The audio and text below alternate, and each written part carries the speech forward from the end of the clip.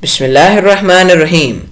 Hi, it's me Hamza Anwar and you're watching Compare Education Pakistan. Today we are going to do the part 6 of Unit 8 Good Study Habits from the book of Grade 4 One Nation One Curriculum. So let's start.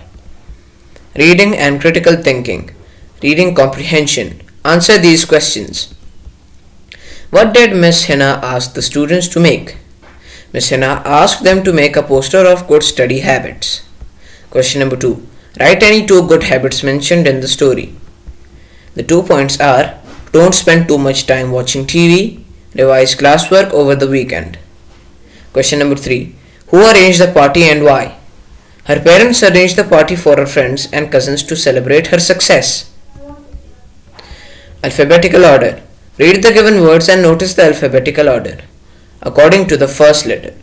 Good, habit, play, study. Now the first letter of these words are G, H, P, S. They all are in alphabetical order. Now according to second letter, cat, center, change, class. Now the second letter of these words are A, E, H, L. They are all in alphabetical order. Arrange these words in an alphabetical order to the second letter in your notebook.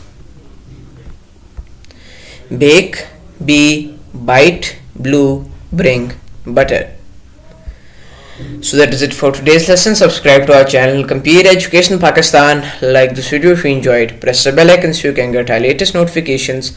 And also like our Facebook page Compare Education Pakistan. Allah Hafiz.